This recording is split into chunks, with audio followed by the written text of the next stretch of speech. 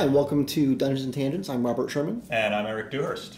Today we were talking about a topic that we always do, but first we want to tell you about some news that we have. One, we have a website now, dungeonstangents.net, where you can find links to our podcast on iTunes, Google Play, and RSS feed, things like that. And our subject for today is preparing an adventure, and this is more geared towards people running the game as opposed to playing the game. We're going to start differentiating our episodes by those that are targeted toward DMs versus players, or a general audience. And this one is specific to Dungeon Masters. So if that's not something that interests you, then you know right now to just go ahead and move on to something else if you want to. And there's different kinds of prep that you want to do depending on what kind of game you're going to run. Erik and I talked about it, and it became pretty apparent pretty quickly that the kind of prep you can do can be wildly different if you're doing a pre-built game, like the one they might just buy off the shelf, or a game that you're doing your own, a homebrew game, right? So you might already have maps, flavor text for a pre-built game. For homebrew, you have to come up with a lot of that for yourself. But there's also a lot of prep that you would do that applies to both. Yeah. And the first item that came to mind regarding what's really applicable to any game of D&D is something that I've just started trying, which is casting the NPCs. Casting meaning identifying an actor or a person. It could be somebody you know in real life, but saying, Dornan is going to be played by Humphrey Bogart because Dornan is owner of a bar and he's very cutthroat, and he, to me, sounds a lot like Humphrey Bogart from Casablanca. So if I go into a game knowing that, it helps me build out that character. And it also helps me convey to the players what that character is like. And if I just tell them straight out, hey, Dornan is going to be played by Humphrey Bogart, and think Humphrey Bogart from Casablanca, then the players can fill in the blanks, and it expands the nature of that character beyond my ability to be an actor during that session, or my ability to communicate subtleties about that character. Mm-hmm. It also very effectively instantly syncs up everybody's perception of that character, right? Yeah. Which can be very important. As well as how that character is represented physically. Yeah. Like a miniature. I just set right straight into that. Did you see that? That was amazing. So another thing we do for prep, depending on what kind of game you want to run, would be miniatures. And we've talked about miniatures at length. But, do you have the miniatures that you want? You may not even know what miniatures you want. A big part of that is determining what is going to be overall in your overarching campaign. You're going to start with your key players, like your players, your PCs, your key NPCs, stuff like that. And then there's also, the usual suspects, right? Goblins, skeletons, wolves, stuff you're going to always need. Yeah. But if you think that you can want something special, you may want to keep an eye out, or you may want to actually actively go and look for something specific to this. And then, if nothing else, that way you'll know beforehand if you can't find something specific to that. I most recently have started running the Sunless Citadel, and when I started running it, I flipped through the whole thing, and I identified every place that it said creature, and I wrote down what creatures, and then I went through my inventory of miniatures, and I figured out, oh, these are the ones I don't have. Maybe somebody who's going to come to the game already has one of those, or I'm going to have to go buy some. And I just made a shopping list based on what was going to be in the campaign. And then that would be props, right? Yeah. I haven't seen a lot of props used in games. I enjoy bringing things into a game that aren't things people would have thought of before. I built, a structure for the first session of the Sunless Citadel, and I'll probably build things in the future as well. And that takes a lot of time and effort, and it's almost always absolutely unnecessary. It's just, I thought it was awesome. I really liked it. I was ear to ear grin as soon as he pulled it out and put it on the table. I love making the game tactile. So props and structures really help me to get engaged as a DM in being able to convey the sense of scale is really, when it comes to building structures that are miniature scale. That helps me convey the scale of the setting. At one point, I was going to have a little bell used for a magic spell, and whoever had it could cast the spell. That never got used in the campaign, but that's those sort of props. It's something that's possible. It's something that you can tie in real world props into the game if you really want to. But I don't know, have you seen many other props? Not as well as you've done. Like when we used the dice box as the cart, you know? Oh, yeah. That's probably a pretty common one. It's also nice because you don't have to redraw the cart every time, you just move it around.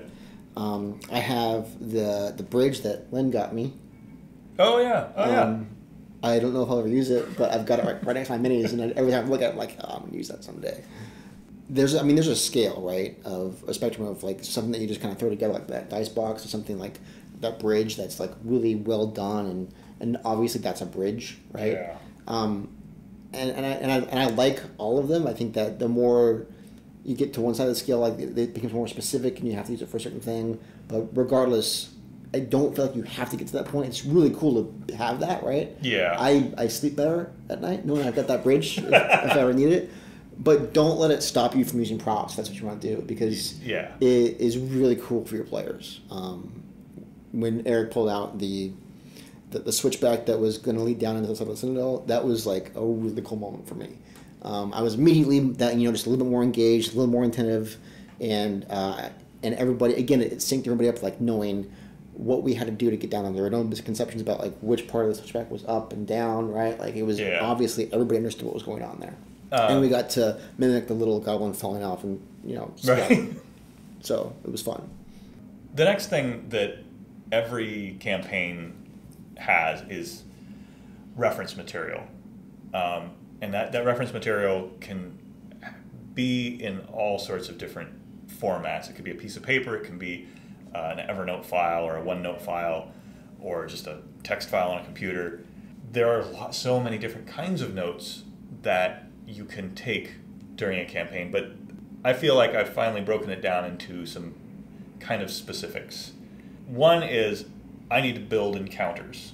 If I know there are going to be 5 encounters over the next 2 sessions, I'm going to build those encounters. And I personally use an app called Game Master. I think it's amazing. It allows me to enter in characters, NPCs, monsters, have all their stats in there, roll initiative, keep track of initiative, and hit points and conditions. It does everything I need it to do. So when I'm preparing for a game, regardless of whether it's pre-written or my own, I'm entering all of the encounters in that. Usually like a week ahead of time, I have all the encounters set up.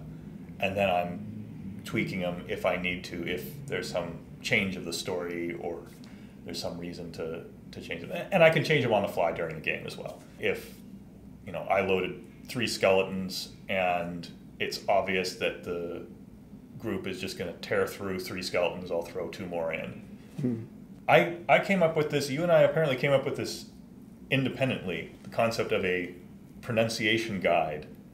Yeah. I thought that was very interesting that we were just talking about, well, how do you prep? And we hadn't really discussed it before, but we both had a pronunciation guide on there, and it was something that I had done for a completely different game. Erik had done. I have a problem with, and I've done since I was a kid. I will say something a certain way in my head. I would read more than I would talk to other people as a kid, and so I'd have basic words that I wouldn't pronounce properly, right? Yeah. Like archive, I was convinced as a kid was pronounced archive, right? Because that's how I read it. Yeah. So it's like that. But then there's stuff that is, open to interpretation, like character names or region names or towns, right? And it doesn't matter how you say it really, but it's nice if you say it the same time every time, or the same way every time. Yeah, I had a trouble over the last 2 sessions. I said one character's name 2 different ways, and now the players are confused. Mm-hmm. And some of those like town names, if you say them differently, they sound like a completely different name. Right? Yeah. And some of them just kind of takes away from the impact of it. Like one thing for me is like listening to some podcasts like that. If you listen to anything relating to Ravenloft, right, you may hear the main antagonist pronounced many different ways. The two main ones be like it could be Strad or Strahd, right? Yeah. And both are fine, but I think that's a really good example because in that campaign, whenever you hear that name, it should have weight to it, impact to it, because it's very ominous, right? When you hear that name, you shouldn't be like, oh, didn't you say it differently the last time you said it? That's going to take away from it a little bit, right? It makes you take it less seriously.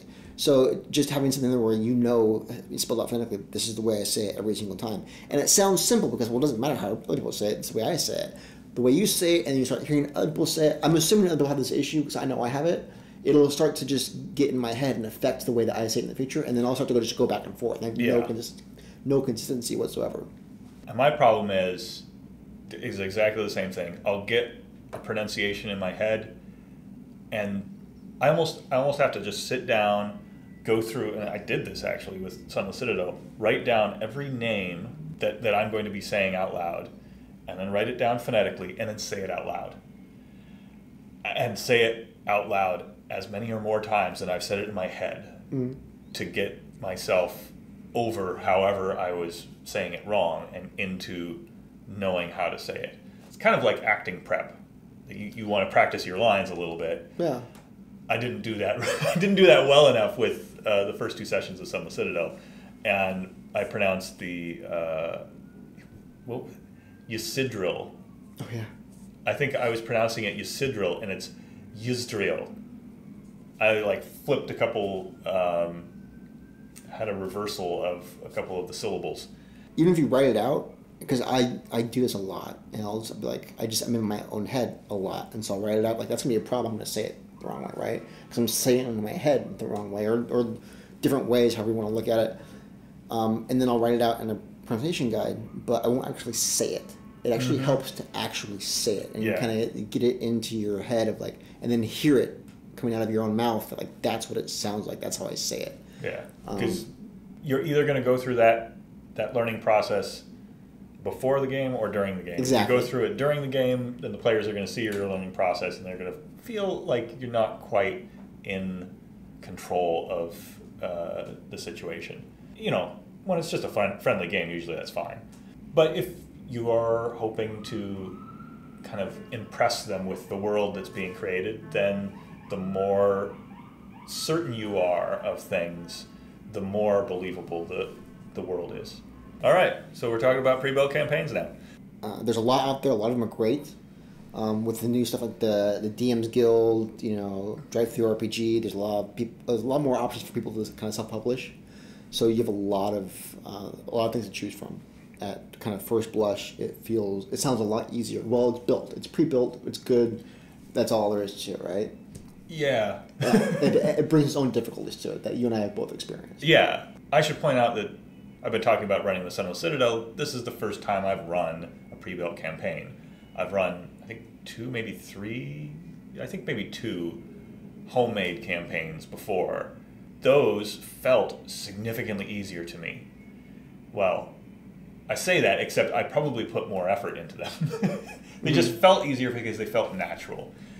Whereas a pre-built campaign, I have to learn this new reality.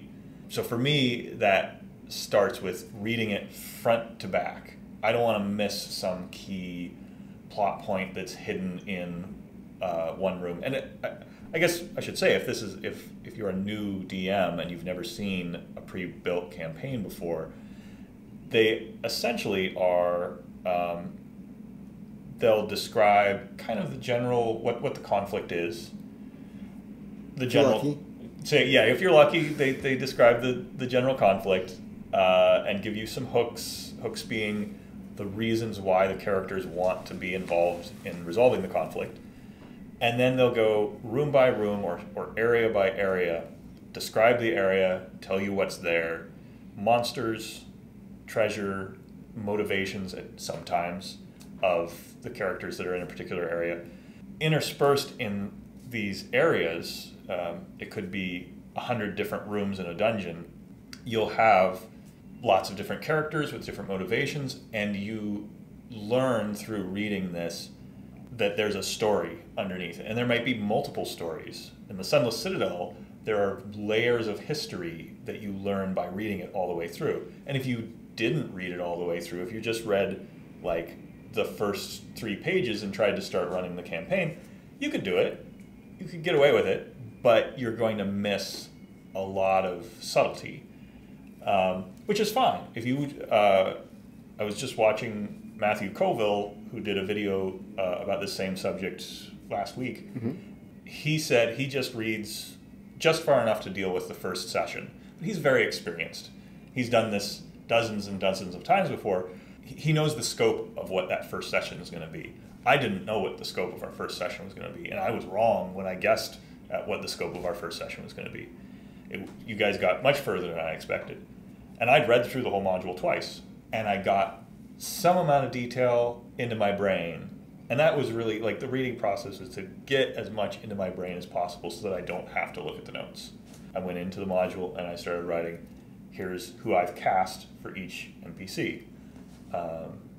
And then you guys didn't talk to any of those NPCs, so I didn't tell you that Max von Sydow and I think Grace Jones and some other crazy actors from the 80s were in the village. Missed out.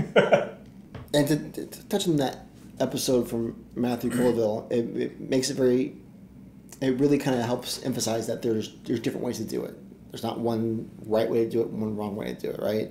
Even between the two of us, we have some definite mm-hmm. things that we do differently. Like, I did something very similar to what you did for Lost Mine at Phandelver, where I tried to read as much as possible, commit as much as possible in memory, and what I ended up doing is reading through as much as I could and then retaining almost nothing. And instead of just kind of going through and getting the really just kind of skeletal structure of what was happening, the best thing that you can do for a people adventure, unless you're doing something like Adventurers League or something, and even then I think it's a good thing to do, is just make it your own. Yeah. Do what you need to make it your own, because you're going to run it a lot better than if you're trying to just kind of recite,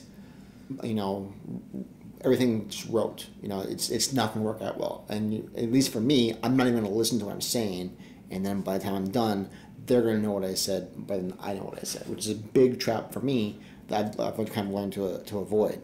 And it doesn't mean don't prep or don't read up or anything like that, but just don't feel obligated or chained to that content verbatim. It's okay to go off script, right? And it's even helpful sometimes. The more I've prepped, the more off script I go. Like, the more comfortable I feel, the more I'm not looking at the notes. Mm-hmm. I'm just, you walk into a room and I describe the room. I don't read you the description of the room. Every time that you guys get to the end of where I'm prepped, I start flipping to the book more and I start reading verbatim to you guys. Mm-hmm.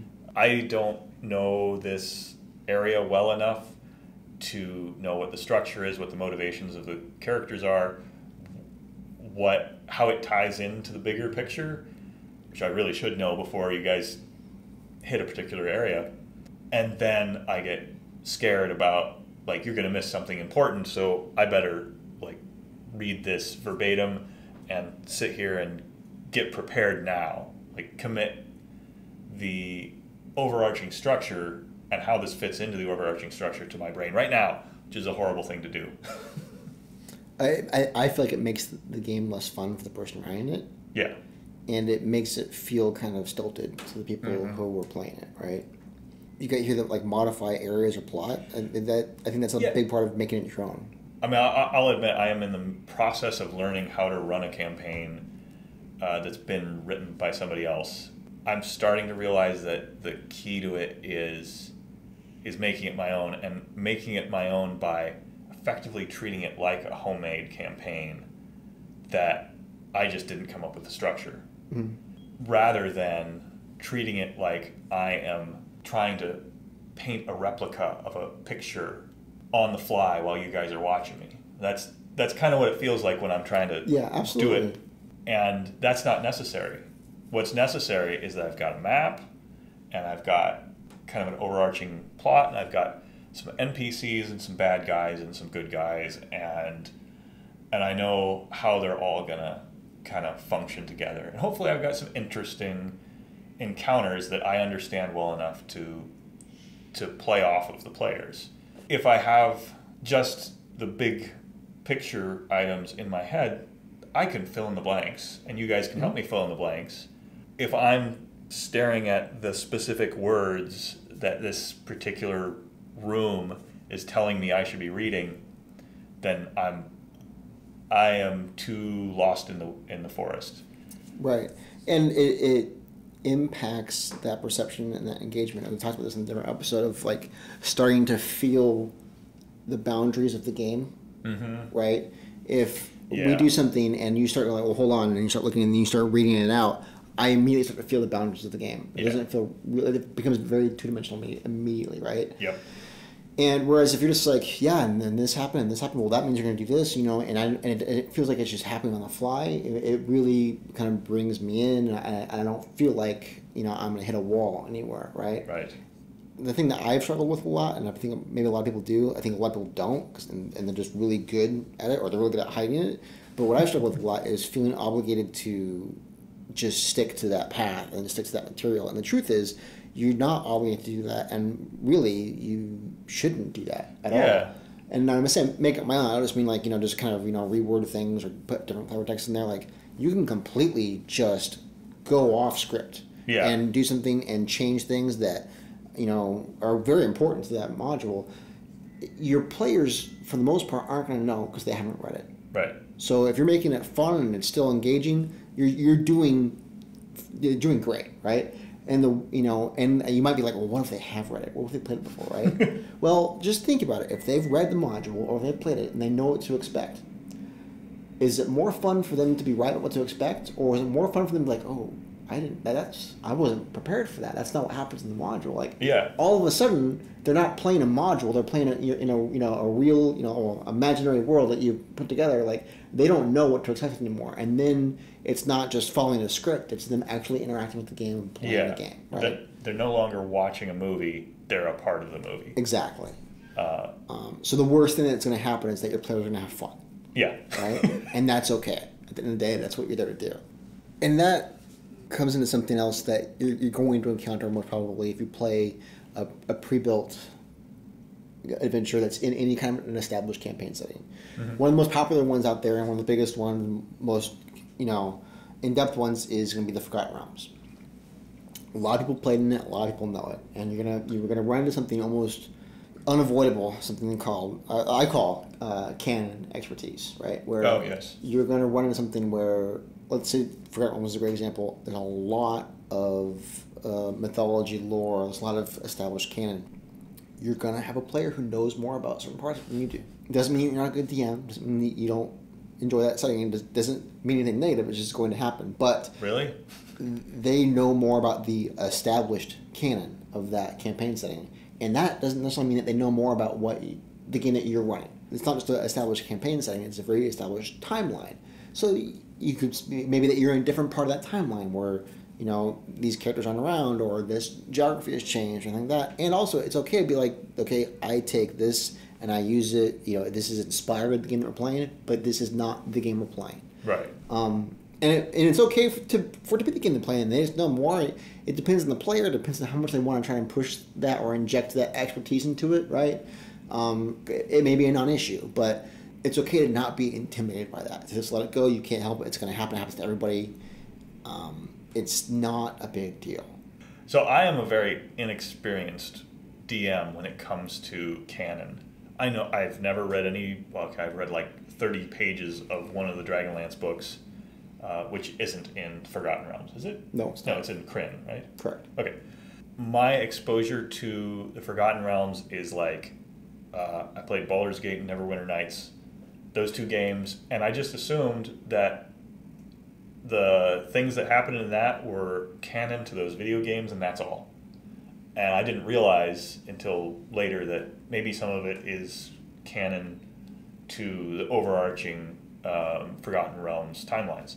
What I know is the geography, and that's about it. I don't know any characters. I know monsters. Everybody knows what dragons are. That's more than enough. I think the biggest thing you can get from a campaign setting isn't the characters. It isn't this. It isn't It's not the different weapons that are being used. It's an overall feel. All of those things are important in creating that overall feel of that campaign setting. Dragonlance. Well, there's dragons. Yeah, that's a huge part of it, but that's not all of it, right? I mean, it has a sense of gravity and extended like legacy to it. That it's everything that's happening is happening across the entire campaign at once, right? The whole campaign is at war. You know, it's a result of multiple things that have been happening over thousands of years ever since the Cataclysm, right? The gods are involved, you know, and they're heading towards a climax in that plot together, not like a bunch of, like, every single book is like, you know, its own story, you know, because a lot of them actually are like sub-stories, but they're all part of that one kind of overall plot that's heading in the same direction, right? Whereas Forgotten Realms, things are going in all kinds of different directions, right? Okay.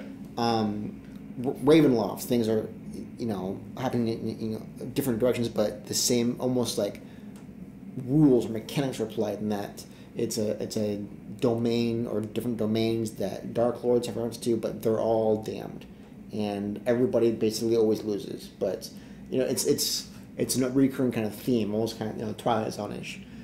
There's that feeling to it, and that's what you really get from me from a campaign is that worth. You don't need to be an expert in everything that's ever happened, or every character, or every NPC, or every event, just to be able to embrace that this is the feeling I'm going for. This is the campaign I'll use. I think that's very effective. That's a huge part of the value they bring to it.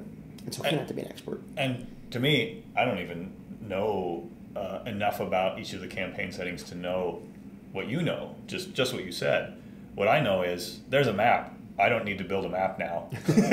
And it can be that simple too. Absolutely. And yeah, we can transition there into homebrew, I think. We can. The one last thing I was going to say is a very powerful technique for me for preparing games that are pre-built is just watching actual play podcasts or listening to them, or other people running through it.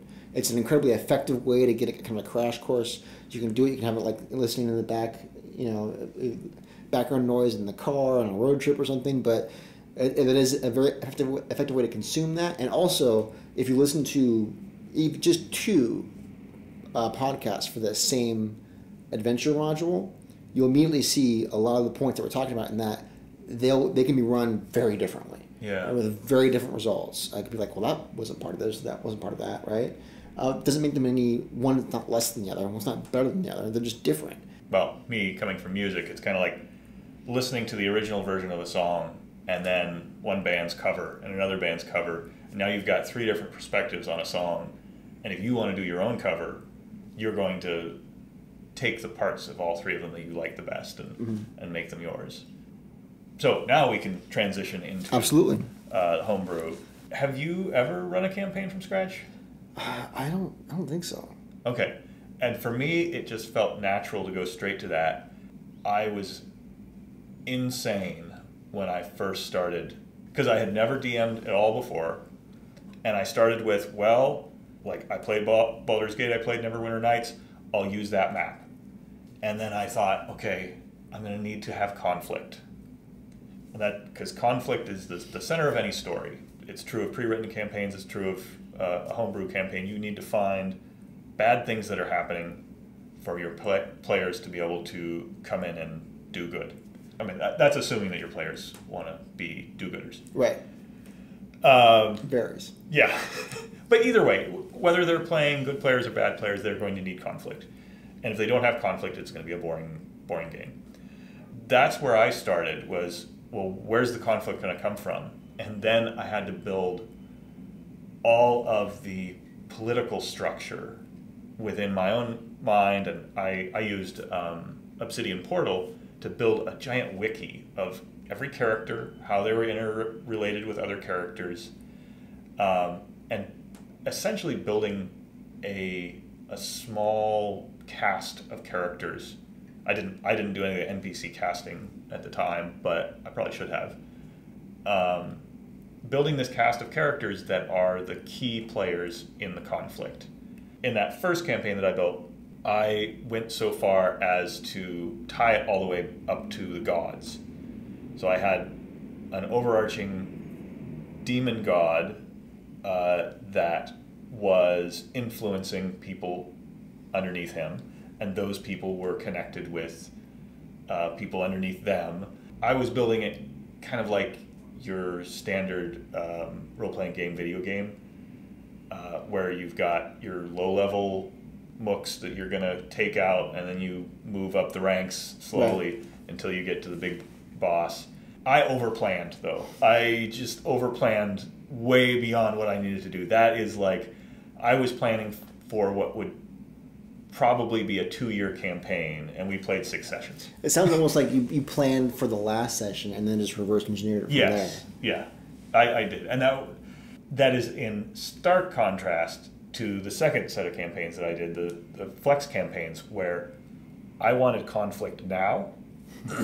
I wanted you guys to deal with it in one session and go from learning about the conflict to resolving the conflict in like a 3 or 4 hour session. I still needed to figure out who are the key players, what's the conflict, how are the players motivated to get connected to them. Mm-hmm.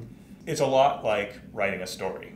When you write a story of any sort, you need to know who is there, what's the inciting incident, how can it be resolved. In writing D&D, it's a little bit different than writing a story, because a story or a play has 3 acts. You have the exposition at the beginning where you say, here are the people, here's the problem. And then you have the central act where you expound upon it a little bit. You give more depth to the characters, you see the conflict in progress, and then the third act is always, here's how you resolve the conflict. In D&D, you don't want to write the third act as a DM. I should never be telling you, the players, how to resolve the conflict. I might have thoughts in my mind about how it could happen, and I might leave doors open, but I really should never tell you, here's how the third act goes. I should be writing the first act, and maybe a little bit of the second act. Tell you who's there, what's the conflict, why do you care about the characters and the conflict, and then go to town and start interacting with the conflict.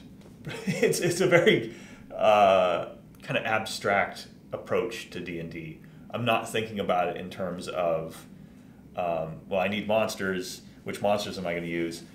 I want to think about what kind of conflict are they going to have? Is it going to be somebody that is trying to take over an area and you have to stop that person from taking over an area? Or maybe it's somebody who's trying to kidnap someone and you need to stop the kidnapper. Or you need to go find some great artifact that is going to cure a horrible plague. On top of that, I'm going to put layers of conflict to stop you from being able to achieve whatever that is. I think it was the second or third campaign in the Flex sessions. You guys were going to an archive. Mm-hmm. Your objective was to retrieve something. It was a fetch quest. Go fetch this thing for me, please. And that's such a straightforward quest. I mean, it's there's fetch quest, kill quest, and is there anything else? Escort. Fetch, escort, kill. That's kind of the main three. Yeah. Once you know that those are the 3 main things, it's hard to not see everything as one of those. But you can put them in nice dressing and make them feel less generic. So you were doing a fetch quest. Go bring me the thing. But you get there, somebody's already been to this place that's been abandoned for 100, 200, 300 years. The door's already open, effectively. You show up, door's open, what's going on? You walk in the door, you find somebody dead. What's going on? Mm. Adding that second layer means that there's something else going on and there's a mystery now. It adds depth and believability because the world isn't as straightforward as go get me a thing. Okay, I'm going to go get you a thing. When the world is that simple, it's boring. So you've got to put all those obstacles in the way. After our last session that we played, I went home and I was putting some things away and I actually found the binder that I had used, not running the game, but playing in a game that my old DM had played. He had put together a bunch of different lore and all that, and I had a binder full of stuff that were just notes that he'd written out, all the way up from the gods to some of the local, politics and all of that. There were maps in there that were done, session notes that we had typed out. He had actually set up a wiki for it before there was Obsidian Portal. I came across something that kind of made me chuckle because I'd forgotten about it. It was 2 emails. It was one email that he'd sent out to the group. here's some bonus XP that you can get. Here's some goals that the party can get, right? It would escalate. It would be like, save this person, 200 XP, all that, all the way to take over a kingdom for a million experience. It was just this list of goals that would get more and more complicated, more and more involved. But then there was a second email, and it was just to me, and it was just for my character, and it was a subset of goals that were just for him. There would be experience that only he would receive if I achieved these goals. The same thing would escalate and all that, but they were goals that were very specific to my character, right? I was running a ranger, so it was, I think my favorite enemy was undead. So there was some undead specific goals in there, stuff like that, but then there were some other goals in there, things like that. But everybody got one of those, right? Which was really cool because it engaged us. We all had our own kind of motives and all that. Yeah. In addition to the other motives that we had, so it wasn't just whatever adventure we were currently on. We were always looking for opportunities. Like, well, what's on my list?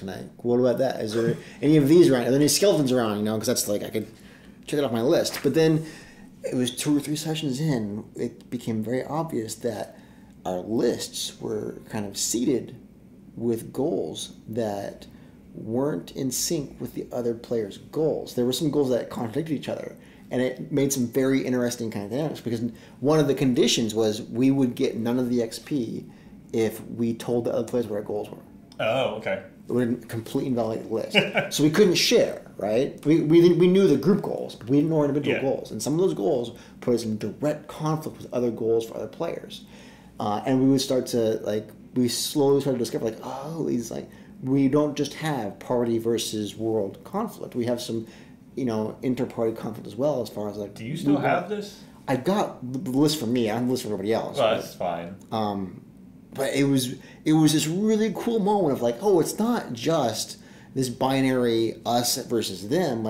In a real situation, there would be, inter-party politics as well. And it was just a moment you know what, you might not want the same things I want. And normally we just gloss over that because, kill, XP, level, repeat. Right. But now we have this thing that really solidified, no, we all have our own personalities, we all have our own goals, we have our own plans, and they're not always going to align. That's brilliant. Absolutely brilliant. And he's going to love that you said that. well, it's brilliant for a very key reason. I was just talking about conflict. Conflict is the center of every story. If you don't have conflict, again, a fetch quest without an obstacle is nothing, is not a story. Conflict that is us versus them is very arm's length. Yes. You can think about it as, it's them. I don't have to deal with it after I go to bed. They'll be there tomorrow, whatever. When it's protagonist versus protagonist, everybody's really engaged, far more engaged than you could be before. I was actually having a discussion with Lynn, my wife, about this. We watched the first season of the show Grimm, which was filmed here in Portland. We watched the first season, and I was like, it's an okay episode or okay show. It's not really hooking me much. I guess we'll start watching the second season. We start watching the second season, I'm like, why is this so much better? And it was because the main characters were not a part of the conflict in the first season. Mm-hmm. They were dealing with conflict, just like in D&D. They would resolve whatever issue other people were having, and then they'd move on to deal with more people that have issues that are not them. As soon as the second season came around, clearly the writers thought, you know what, we can throw our characters in the middle of this ring and have them in conflict with one another and the world around them. And as soon as that happened, it was so much more engaging. I was like, I care about this character because now they're in peril. There's risk in their lives now. They're not just problem solvers that are sitting there on a conveyor belt fixing the next problem that comes along. And that's what your DM did. Mm-hmm. Say, you're no longer just the CSI team that goes in, fixes stuff, leaves. Now you're in conflict with one another, and you're having those soap opera moments. And it made our characters feel more real too, in that it helped add weight to their backstories, made all that solidify. It It didn't break the game. It didn't mean we didn't dissolve this conflict. It made everything feel that much more realistic, right? And Yeah. Yeah. We're not just carbon copies with different classes, and attributes on our sheets. We all have different motivations. It was a dimension that had been added to the game that I had never experienced before, and it changed things for me and how I would interact with other party members. And he always ran the game like that, and it was always this incredibly satisfying, engaging, and just like went to the next session. Yeah, it was just like we were always ready to just drop anything and come and play. Like it was, and it was one of the most consistent, longest running group of people I played with, in my adult life. Like we always came back. We always did that. We had some people who would kind of drop in and out, right? Like some pickup members like that. They they don't always work out, but we played for years. He ran this from scratch. It was not a. If he didn't, he did a really good job making me think he did. Okay. I'm pretty sure he did. Ken, you can tell me if I'm wrong, but yeah, his campaign was from scratch that he had done. And I don't know how many hours he spent doing that, but and I'm sure Kirsten helps, but it was this amazing world that he just kind of brought us into, and it was so much fun. Inspiration. When you're writing your own stuff, nothing comes from nothing. You can't invent things. So I think it's really important to go out and find something that's going to inspire you to run a campaign. Whether it's a piece of writing. For instance, that first campaign I wrote was based on H.P. Lovecraft's work, and that built the political structure to me. It was like Cthulhu-like god at the top with your stereotypical cult somewhere in the middle, and normal people at the bottom getting squished. Inspiration isn't just story, it's also images and maps and actors, and I use Pinterest quite a bit just for visuals. I haven't used it in a while because I haven't run a homebrew campaign in a while, but for homebrew, to me, Pinterest is great because there are tons of people who pin stuff on Pinterest that are just cool-looking characters, cool-looking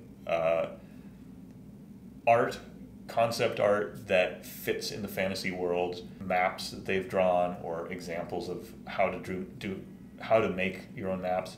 It can be a little overwhelming, but once you've got that kind of kernel of what you're going to do in your campaign, and you need a little something to add into it, like when I was running the Flex campaign, I would need inspiration for a new character, and I would just flip through some character images on Pinterest, and I'd be like, oh, a little boy who looks emaciated. Got it. I'm going to use him. Big guy who's got an eye patch and, tattoos on one side of his face. I'm going to use him. Right. I used to fear stealing from people. That is so hobbling in D&D. You have to be perfectly willing to steal anything from anywhere and not get too caught up about it. Because what you're doing is you're making fun for your friends. Right. If your friends recognize that you're stealing H.P. Lovecraft, great. If they recognize, oh, is that some episode of Game of Thrones? That's awesome. They're going to love it because they'll have the recognition, and if they don't, that's fine. They'll think you're a genius. Right, exactly. I was listening to somebody, and it may have been Chris Perkins. I always think it's Chris Perkins. I think everything good is Chris Perkins, but and it was just steal everything. Don't worry about it. Steal everything. You're just gonna have fun and all that. And then the complete opposite of that, which I'm almost positive was Chris Perkins, is don't be afraid to use your ideas.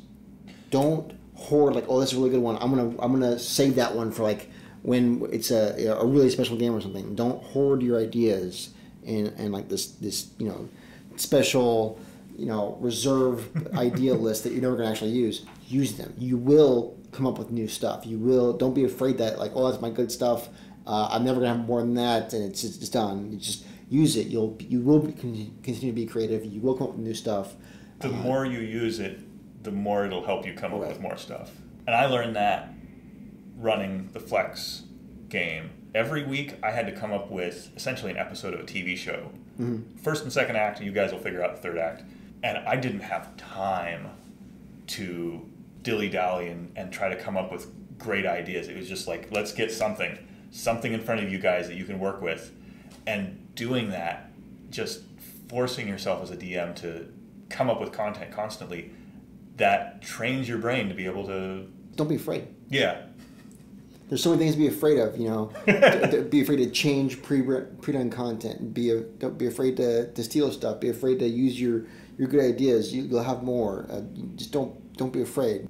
But to wrap it up, you know, the general prep, casting, materials, like miniatures and props, things like that. The reference material, the pronunciation guide. If maybe not everybody has that kind of issue. I do. It's like you do too. Yeah, I do. Encounters. It doesn't have to be Game Master. It can be any whatever tool you use. Yeah. It could be index cards, right? I really like Game Master too. It's very versatile and it has a very low physical footprint on your space. It adds a lot more than index cards do for me. So I think it's fantastic as well. For the pre-built stuff, read it. Don't feel like you have to memorize everything. Don't feel like you have to stick to it. Feel free to change it. That's okay. Don't be afraid of not knowing as much as your players do when it comes to the canon.